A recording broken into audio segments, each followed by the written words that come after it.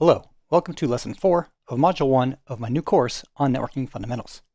In this lesson, we're going to be picking apart switches, and we're going to show you everything a switch does to facilitate communication. As we discussed in the first lesson, switching is the process of moving data within networks, and a switch is simply a device whose primary purpose is switching. We're about to show you an illustration of a switch and everything it does to funnel communication between these hosts. But it's important to understand anything that claims to do switching is going to operate the way we describe a switch to operate. We are simply going to be describing the rules of switching. For these hosts to communicate with one another, they each need IP addresses and MAC addresses. Now, since a switch only facilitates communication within a network, this tells us that all of these devices that are speaking through the switch must belong to the same IP network. In this case, that IP network is the 10.1.1.x network. In this lesson, we're going to illustrate everything that the switch does to enable communication between host A and host D. Now, in the last lesson, we described the host role in all this. We described that the host is going to generate some data to send to host D, and then add a layer 3 header to that data, which includes the source of host A and a destination of host D's IP address. Then host A is going to perform ARP to figure out the MAC address which correlates to that destination IP address. Then host A is going to add a layer 2 header, which indicates host A's MAC address and host D's MAC address. All of that we described in the last lesson, and all of that still applies. In this lesson, we're just going to be focusing on the switch. And if you recall, a switch is a layer 2 device, which means they're only going to be using the layer 2 header to make their decisions, which means the switch doesn't look at the layer 3 header at all. In fact, everything after the layer 2 header, from the perspective of the switch, is simply considered data. You and I know there's a layer 3 header in here, but from the switch's perspective, it doesn't care about that layer 3 header. It's just going to make its decision based upon the layer 2 header. In fact, we can actually get rid of anything IP related on this topology, because if all we're doing is focusing on the switch, we don't actually need to consider the IP addresses that are communicating. We're going to show you everything that happens to get this data to host D through this switch. Now, I want to point out that we are starting from the position that host A already knows the MAC address it's trying to speak to. Normally, host A would have to discover this using ARP, but for our illustration, we're going to assume host A already knows the MAC address it's trying to speak to, so we can leave ARP out of this illustration entirely. With that said, let's go ahead and explain how switches facilitate communication within networks. Switches use and maintain a MAC address table. A MAC address table is a mapping of switch ports to MAC addresses. Each of the hosts in our topology are plugged into this switch in a particular port. For instance, host C is plugged into port 6. Now, every different switch out there uses different numbering schemes for their ports. For the sake of illustrations, I'm just going to use these numbers 5, 6, 7, and 8. A MAC address table then is going to include the mapping of a particular switch port and the device that's connected to that port, meaning it's going to know that out port 7 exists a device with the MAC address B2B2. Now, this MAC address table doesn't start out populated. In fact, it starts out empty. And as data is flowing through this topology, the switch will populate this MAC address table. Beyond this MAC address table, the switch is only ever going to perform 3 actions: learning, flooding, and forwarding. If you understand these 3 actions, then you'll understand how switching works. Every switch you come across, regardless of the platform, regardless of the vendor, regardless of the code version, is only going to do 3 actions. These are actually the rules of switching in general. So let me show you how they work. So host A is going to start by putting this information on the wire. That will arrive on the switch on port 5. And this is going to allow the switch to perform its first action, which is to learn. The learning action has the switch update its MAC address table with a mapping of the switch port and the source MAC address of the received frame. Meaning, on port 5, this switch just received a frame with a source MAC address of A1A1, which allows the switch to update its MAC address table, indicating that the device on port 5 owns the MAC address A1A1. That is the learning action, and the switch is going to try to learn the source MAC address for every frame that the switch receives. Now the switch has to figure out what it's going to do with this frame. It's going to look at the destination address of that frame to determine that this is meant to be delivered to the device which has the MAC address D4D4.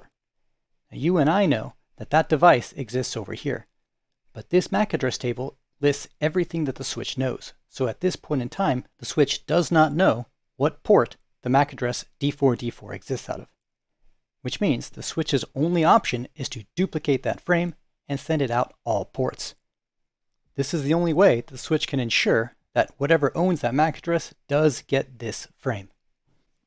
Now notice that the switch did not forward the frame back out port 5. When it duplicates the frame and sends it out all ports, it's going to send it out all ports except the port that received the frame initially. The idea there is that if this frame arrived on port 5, there's a good chance that the destination does not exist back out port 5. So that is the flooding action, and all other hosts in this network are going to receive a copy of this frame.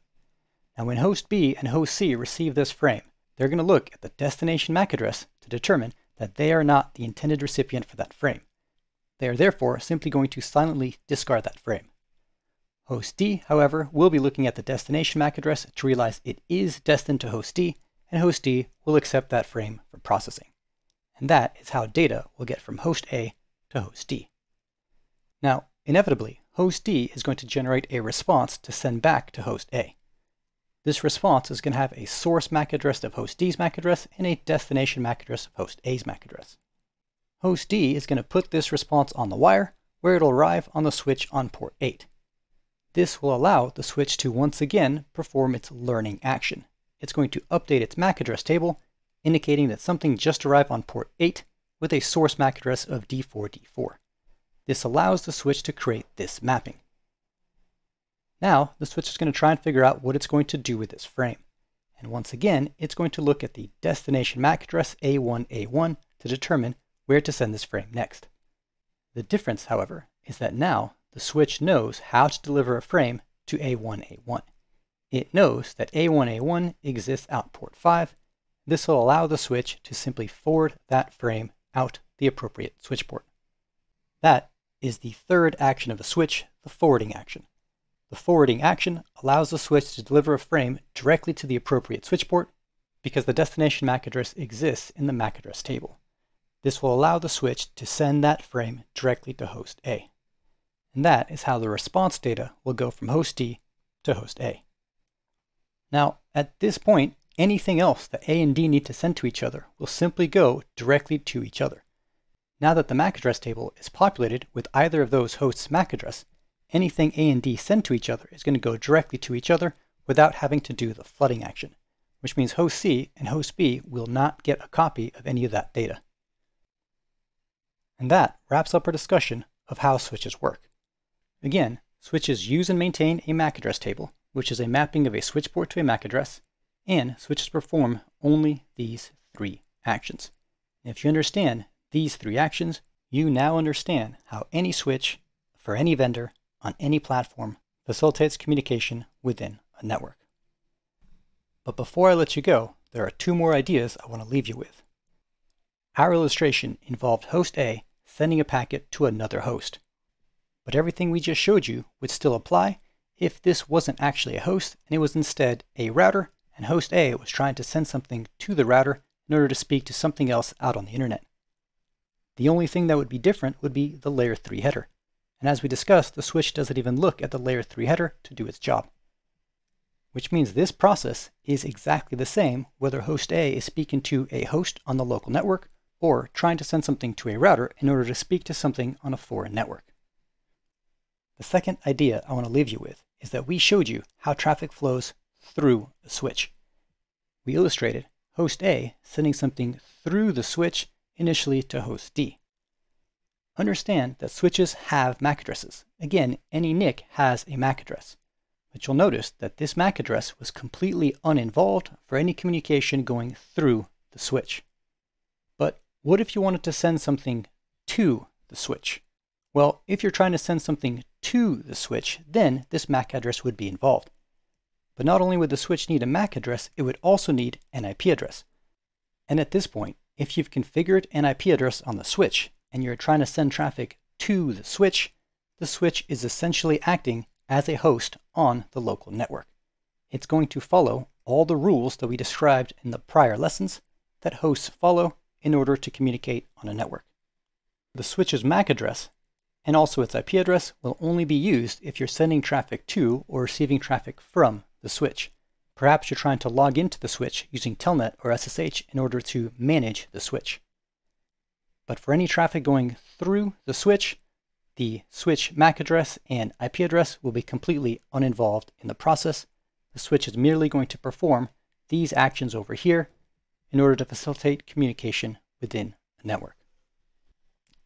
And that wraps up part 1 of our lesson on switches. In the next lesson, we're going to unpack 3 more ideas. We're going to describe unicast flooding and explain how that's different from a broadcast. We're going to briefly define VLANs and show you how these actions are different or not if VLANs are being used. And finally, we're going to show you how communication flows through multiple switches, showing you how these actions are still the same regardless of how many switches data is flowing through. Either way, your key takeaways from this lesson are understanding these first 2 bullets up here. I hope you enjoyed this video. I want to thank you for watching, and we'll see you in the next one. Hey YouTube, I hope you enjoyed that free lesson from my new course on networking fundamentals. I'll be releasing the entire first module for free here on YouTube. I want this course to be the ultimate networking fundamentals course, and since I'm still scoping out the outline, you could have a say in what topics will be covered. Let me know in the comments below what subjects you want included in this course. Otherwise, remember to like and subscribe. And of course, if you learned something from this video, the best way to thank me is to share this video. It's a small act of gratitude, but one I appreciate greatly. I hope you enjoyed this lesson. I want to thank you for watching, and we'll see you in the next one.